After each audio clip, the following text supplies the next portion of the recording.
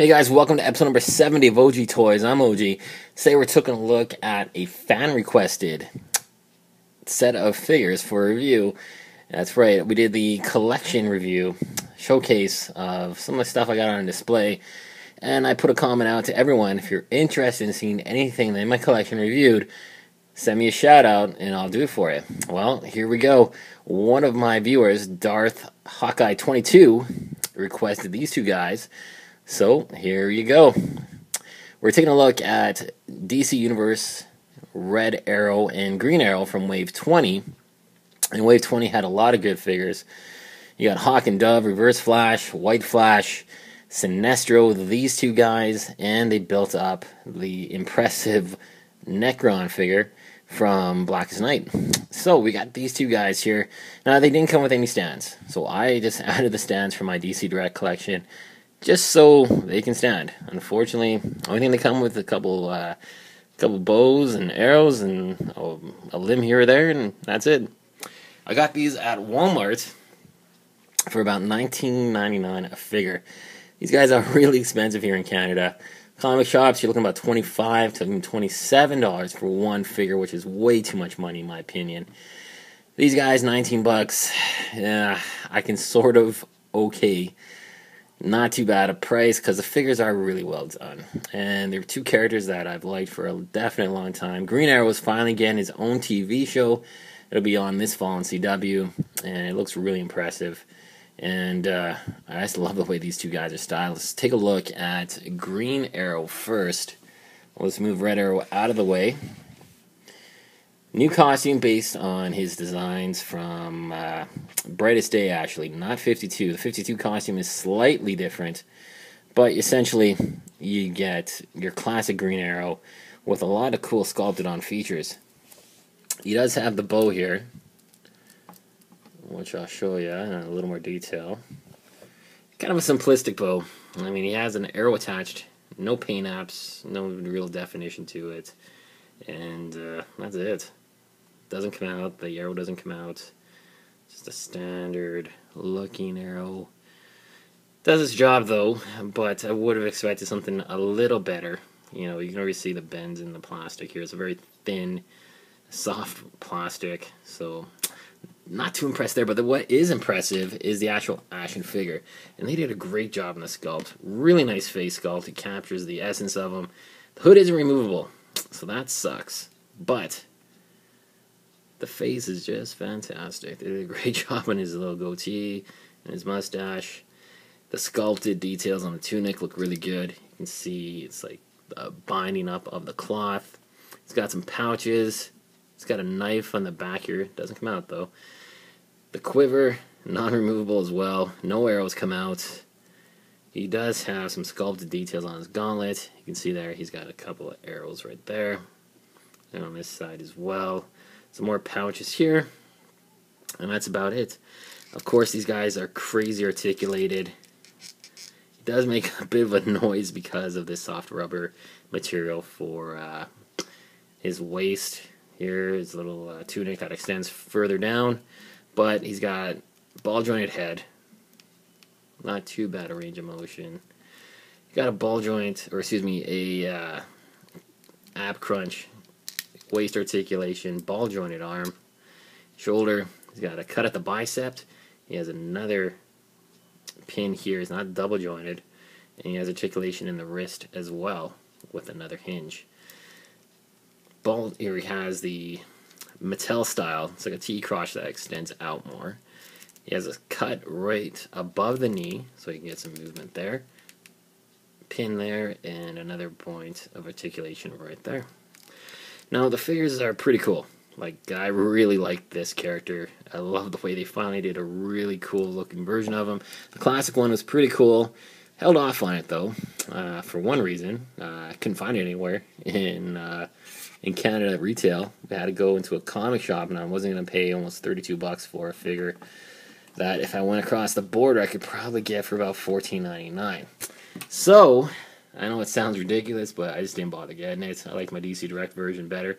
And speaking of which, I'm going to do a comparison afterwards, but I want to get on to Red Arrow. Now, Red Arrow, Roy Harper, He does come with a couple extra accessories.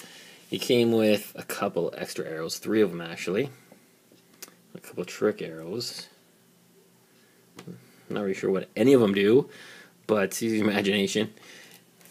Got a stand that, of course, is DC Direct. Didn't come with a stand whatsoever, and it's pretty much the exact same bow and arrow combination as a green arrow. You can take a look here.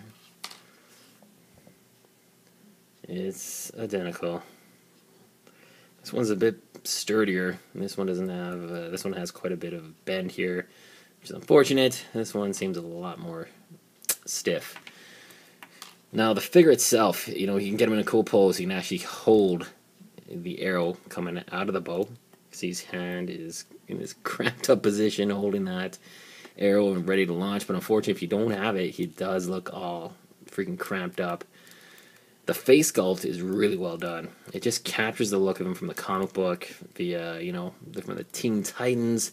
There's an artist named Tom Grummett that just captures this look perfectly. He looks really good. He did a great job on him. Of course, he's got the very similar classic Green Arrow outfit, just in red and kind of a burgundy color as well. Take a look on the back. He does have the full quiver.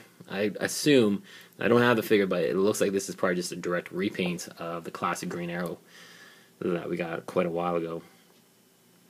But for the figure itself, he does have some really good articulation, which these guys are very well known for. Really tight, ball-jointed head. That's about far up he can go. Going down, that's about it. Not a super lot of movement. Ball-jointed shoulder. He does have a bicep cut. A single pin in the elbow. He has some wrist articulation and a 360. He has the ab crunch as well, and the waist. He has a special pivot joint right there. He's got a cut at the thigh above the knee. He's got articulation in the knee as well, and in the ankle. So these figures are well done. I really like the way they look. The articulation is awesome, and you can get them in some pretty awesome poses. And they're just great looking figures capturing the essence of the DC universe. The only thing is Canada's a little tough to find these guys, and if you do find them, you gotta jump on them pretty quick. I got this at Walmart probably a couple months ago. Actually, I was able to get the entire series for you know, about 19 bucks a figure, which is still cheaper than trying to get it at the comic store, which we were looking at, you know, almost 26, 27 bucks a figure, which is just really expensive for me. You know, just for a regular 6-inch figure, I think that's just way too much, you know. But what I want to do is compare it to a DC Direct.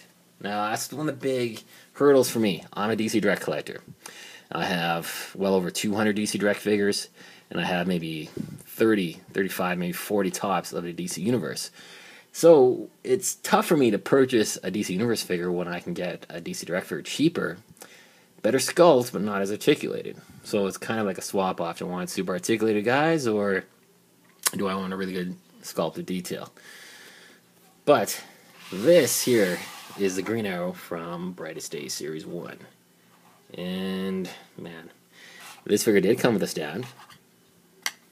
Came with this great looking white stand from the White Lantern. The character itself looks extremely good.